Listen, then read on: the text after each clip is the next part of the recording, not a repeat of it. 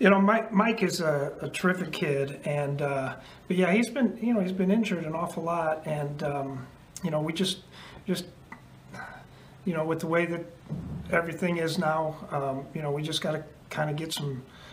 We were fortunate to get a couple corners last year in the draft. We signed Patrick Peterson in free agency, so I think that gave us the opportunity to make the trade. Yep, that's Mike Zimmer talking about the trade of former first-round pick Mike Hughes that saved the Vikings a little over $1.8 million in cap space for 2021, which we're going to get into here on today's episode of Purple Daily. Mackie, Judd, Declan Goff, our executive producer, and this show is presented by TCL. Enjoy more of what you love with TCL. And I'm sure there's a lot of people out there who thought, maybe these guys are probably gonna take a break, right? The draft's over, the season's been over for months, and the schedule release came out. When are these guys maybe these guys are gonna hibernate for a while and come back for training camp? Oh no. This is a daily show. We'll make up last night. We were gonna do a special edition of Ventline with a special guest, rescheduled to tomorrow night, just so people know. But what's going on with you guys? You guys ready to talk about how the Vikings should spend their massive amount of remaining cap space cash?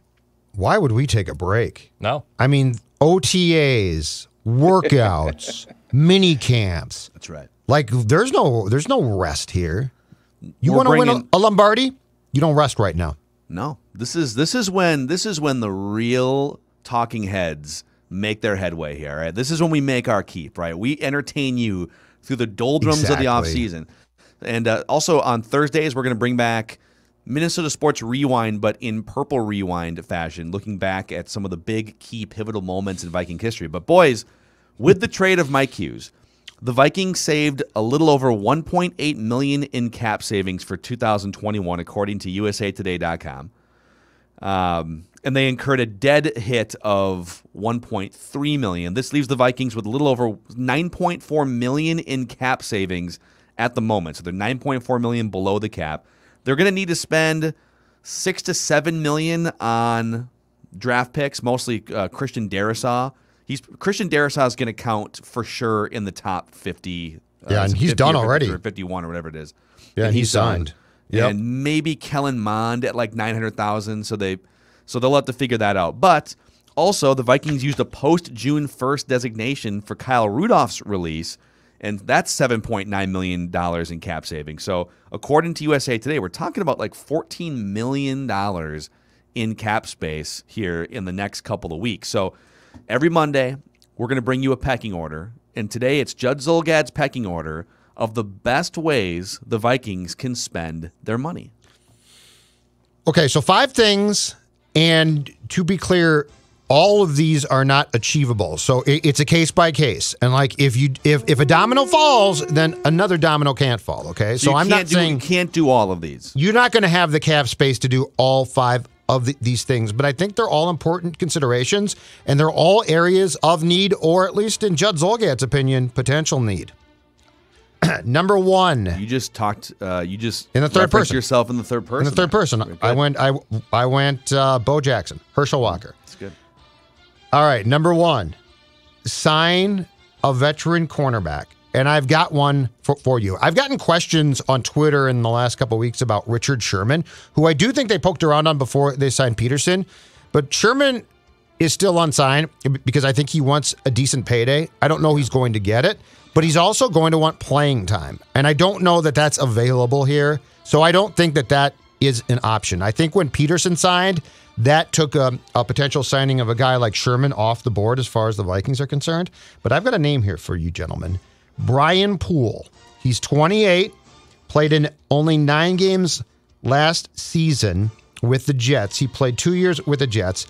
And before the 2020 season, he had never missed more than 2 games in 4 years. The first 3 with the Falcons, and then his first one with the Jets. So he's reliable. He's certainly not a star player, but he's the type of veteran depth that I think you absolutely have to have, because it's pretty clear right now. Your starters are Peterson, Dantzler.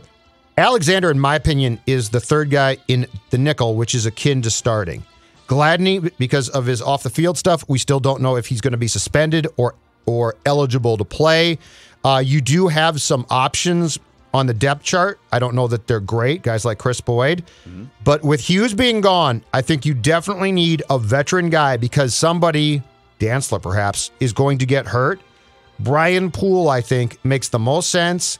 He could play as much or as little possibly as you want, and I think the payday would fit into this cap equation.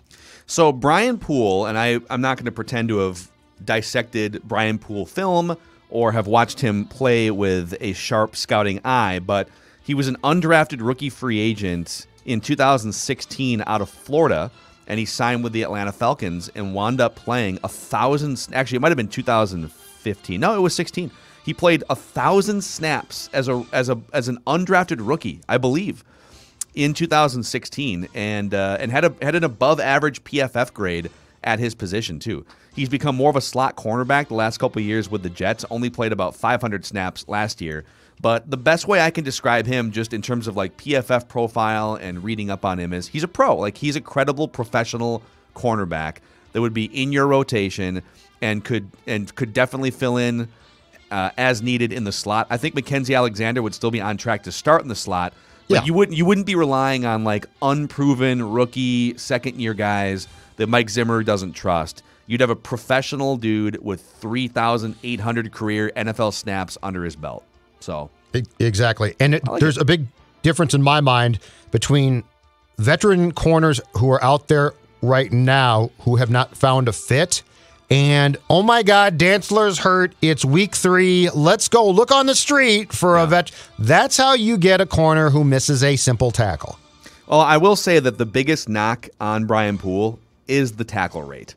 He, especially his first 3 years, he was missing on average 15% of tackles, which is not good. So missed tackles are definitely a thing with him, that he's shored up a little bit the last couple of years. So something to keep. But he might not embarrass you. No, that's right. Idea 2, and this actually probably has a pretty good chance of happening. My guess is it would be July, and it might be right before or around the time the training camp starts. Sign Danielle Hunter to an extension that then pushes the majority of his money into future seasons when you won't have Kirk's contract to be concerned about. But give him, if you're convinced that the neck is fine, give him the new contract now to keep the peace. And this is a guy who, if he comes back and is fine, and it does concern me that it's a neck problem, Phil Mackey, this is a guy who you definitely want to be happy. He's a star player. When healthy, he's one of the best to do it at his position, and that's hard to find. So I think that there is a good chance that you would give him a contract that would start a new, or at least acknowledge 2021, and then would get into probably the biggest part of the payday once Kirk is gone after a couple of years at the most. Couple ways to look at that. I like this one, and I think at some point, I don't know that he reports on his current contract. I think he might play hardball, and I think based on how he sort of backed off of the rhetoric that was being put out there, I mean, there was some tension there that was boiling over publicly a couple months back, and it seems like somebody with the Vikings got to him and said, dude, we have a million things going on right now. We're trying to prepare for the draft. We're in free agency. We're trying to make this offensive line better. We're trying to make the defense better around you. We hear you. We'll talk contract at some point. Well, now that we're clear of all these offseason things in the draft, like, this is the time where you would sit down with Danielle Hunter's representatives and try and make it right. So I think there's a couple ways to look at it. Because you've got all this cap space still for 2021, and there's more risk in signing him to a contract extension because you don't know how long he's going to be healthy with that neck. You could front load some of it. Like, you could take his, I don't have his cap hit in front of me. I think it's like $17 million for this year. Mm-hmm. You could make his cap hit $25 million this year and be fine. And then you could spread money however you wanted in future years. And obviously, if Kirk comes off the books, it makes that contract easier to swallow with Danielle Hunter. But you've got some options and some leeway because you've got some cap flexibility right now for a Danielle Hunter contract extension. So I like that one. And I think as far as probability goes, my first two are definitely being examined, and one of the two happens. I've got to think that they are going to go get a corner. Like, that's the one thing. They've got to, because Hughes is gone, and Gladney, you don't know. Yeah, PFF projects him, Brian Poole, that is, the cornerback, 1 year, $2 million. So okay, that's fine. You could make that happen. Do both of those things then. And still restructure Danielle Hunter's contract. Number 3 on the potential, what I would do with the Vikings salary cap room that is left is this one. And Zim, I'm guessing, has politicked for this to happen. Sign 33-year-old defensive tackle Geno Atkins as a pass rush specialist.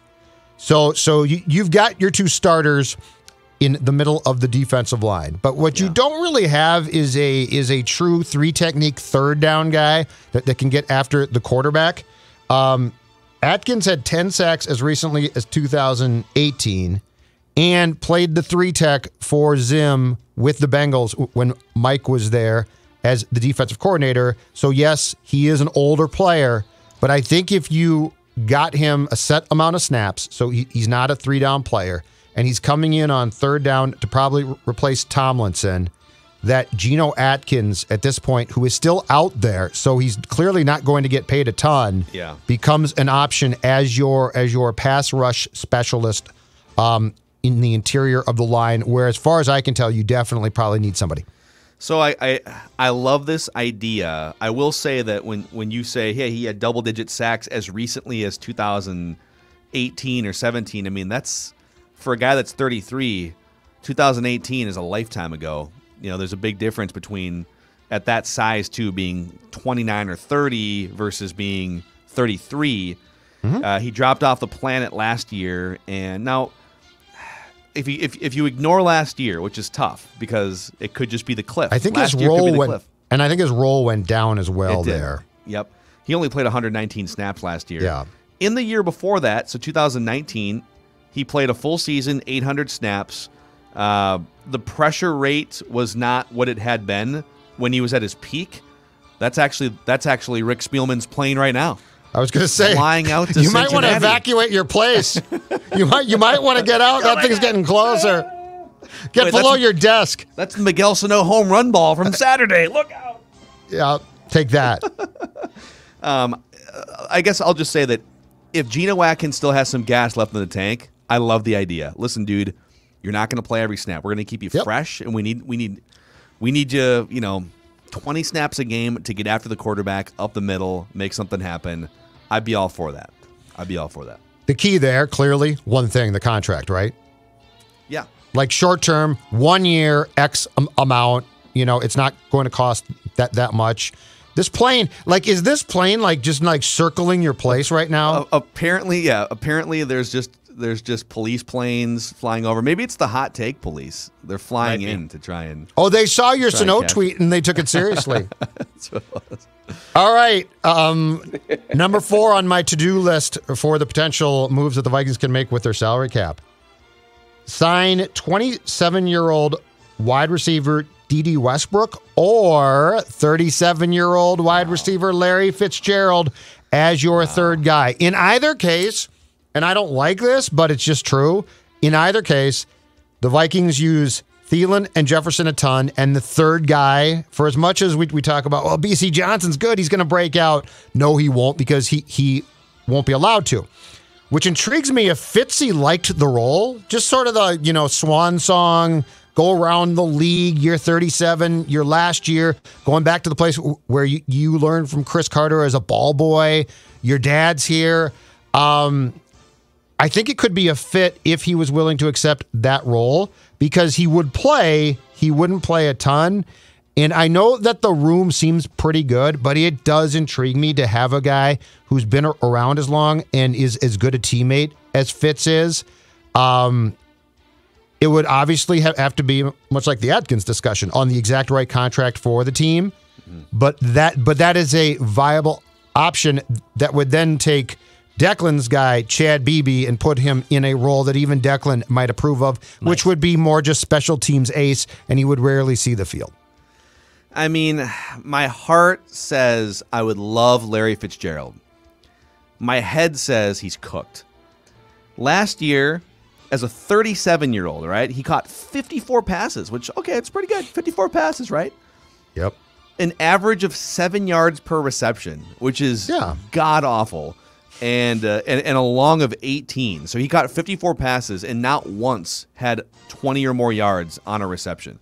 I mean, there's dudes in the league that are averaging 18 yards per reception. And so there, I mean, it's all going to be underneath possession stuff with no yards after the catch. So I don't know. My heart is like, oh, it would be so much fun to see that guy in purple as a third wide receiver and a leader in the locker room. But my head says he can't create separation. You can't use him down the field, and he would just be there, like, very situationally for you. But the third guy was Tajay Sharp last year, and he barely played because he was so bad. Like if this was a position that the Vikings used and took seriously, I would say, you know what, that's exactly right. But they don't. Like, this is just a guy that comes in and catches some passes sometimes. Now, if that changes, which, by the way, it should change. Like, personally, I would change that. But where Fitz is a fit, no pun intended, to me, is that he would come in and provide stability. And you know what? If he's a possession guy, that's fine. Okay, would you guys rather have, doesn't bother me. If it was one or the other, like borderline washed-up veteran, would you rather have Geno Atkins or Larry Fitzgerald? And if you choose Geno Atkins, Declan, it means Chad Beebe makes the team and gets run. Dex? I think Atkins makes a bigger impact for the Vikings than what Fitz does as a wide receiver 3. At least just on the field contributions, I think Atkins still has more in the tank, and you can use him situationally. And yes, that would mean that Chad Beebe. You're defending Chad Beebe. Like, you are saving his roster position for sure if you do this. Yes, I am aware of that. I'm aware of the poison I'm taking right now as I try to make a point. But yes, I think Geno Atkins brings more to the table than Fitz does. Okay. Yeah, I would choose Geno Atkins as well. I'd like to know, like, the weird gun to the head life scenario where that's like someone's making you choose those things. But let's get to the fifth one here. Spending other people's money in cap space. Yes. I love it. The fifth one is going to, I think, slightly surprise both of you, and it comes out of left field a little bit. But if the Vikings are going to be as good as we expect, no, hell, forget expect, demand. If the Vikings are going to be as good, no excuses, 2021, right? Raise your expectations, no excuses. Exactly right. If this team is going to do what we demand, then tough decisions at times are going to have to be made.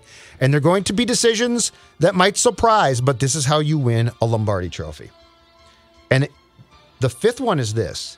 Make a decision during off-season workouts on if Kellen Mond is ready for the role as the backup quarterback to Kirk Cousins. And if he's not, you need a veteran backup. So if you decide, you know what, this kid is just raw, which they might, I have no idea. But I love the thinking on the Mond pick, and if he's prepared to take the backup role. But simple math says at some point in time here, very soon, Kirk is going to get hurt. Like, I appreciate his toughness. He is an Iron Man for a starting quarterback, and that's all great. But these guys get hurt. Like, you can't be like, well, he's an Iron Man, it's not a concern. And if you see Mond play and you're like, you know what? Bright future. Not ready to play in a game right now. With where my expectation is for your team, you can't just say, and then if Kirk gets hurt, it's fine. No, there's an expectation here of greatness for 2021. The pressure's on you. And if that's the case, you had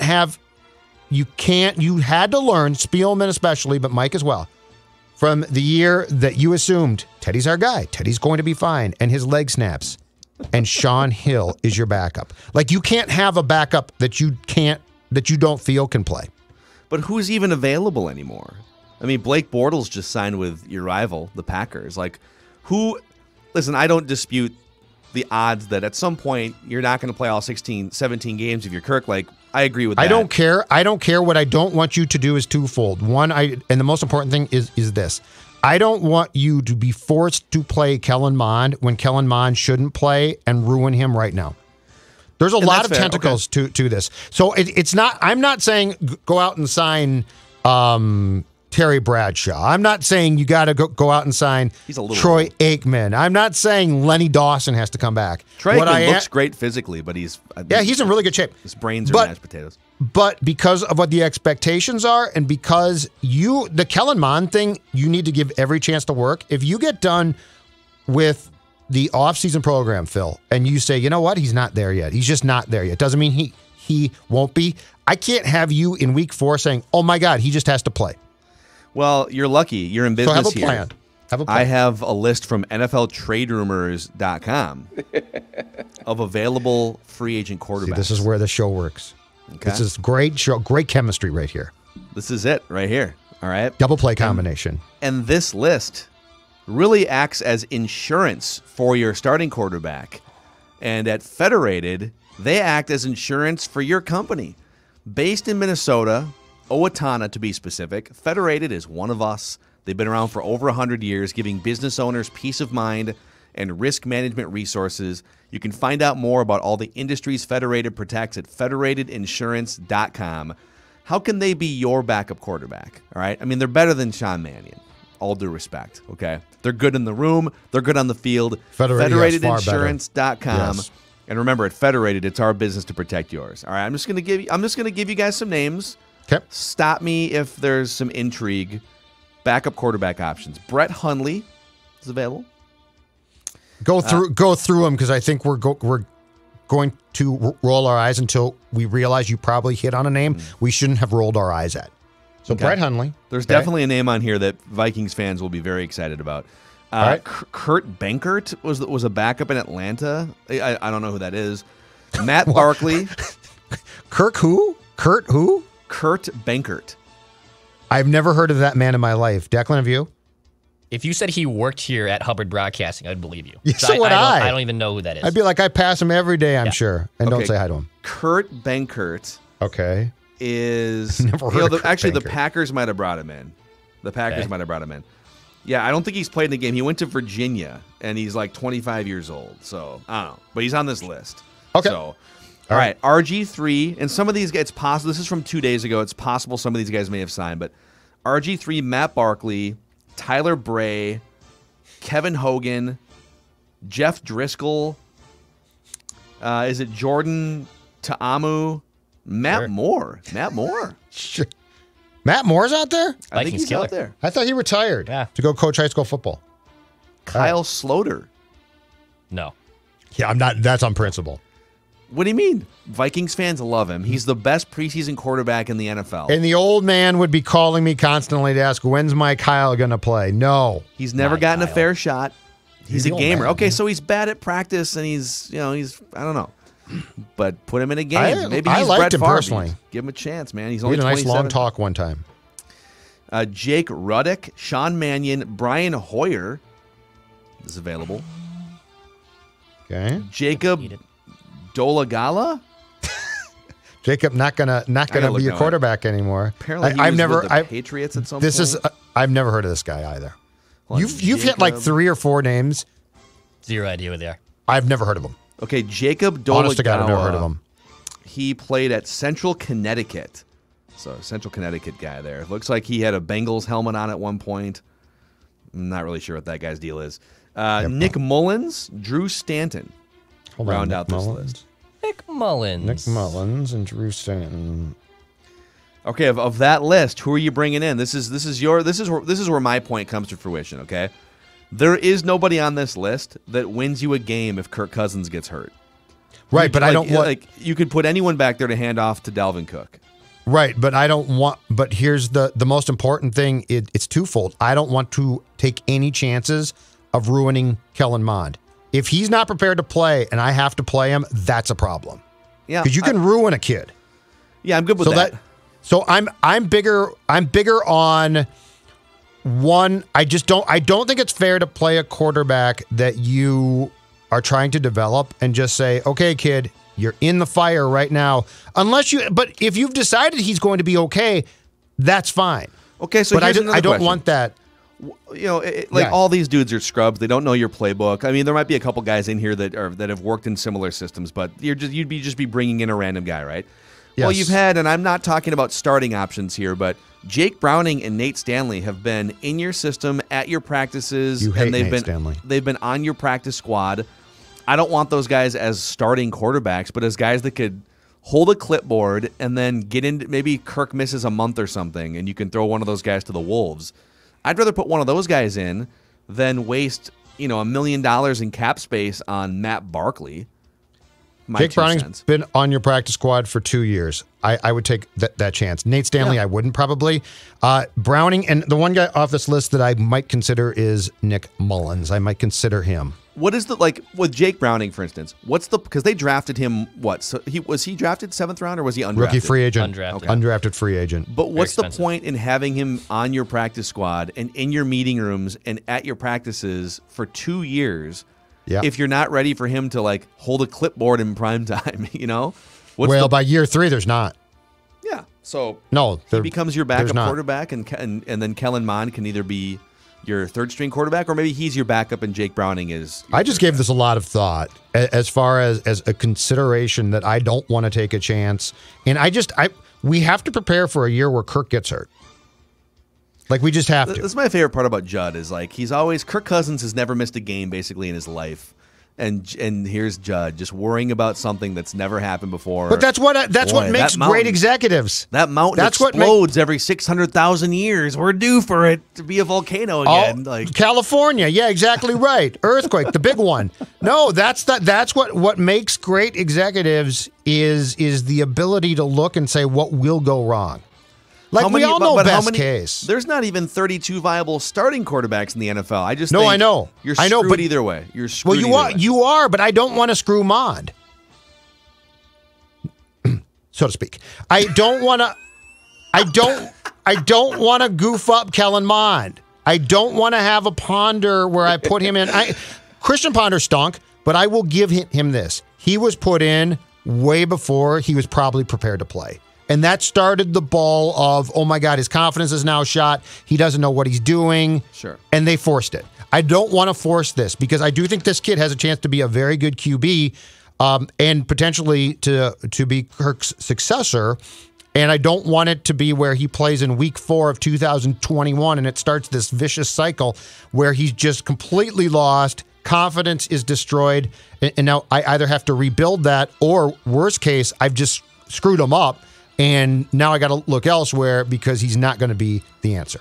Your point is well taken, and we're glad you clarified that Kellen Mond statement. Didn't want there to be any confusion. I realized not that there's anything wrong with there that. There was a silence there, and as there was a silence, that statement hung in the air, and I realized that it could be interpreted wrong. And so I just wanted to be very clear about what I meant. Yeah. So there it is. That's Judd's 5 things the Vikings can do with their cap space.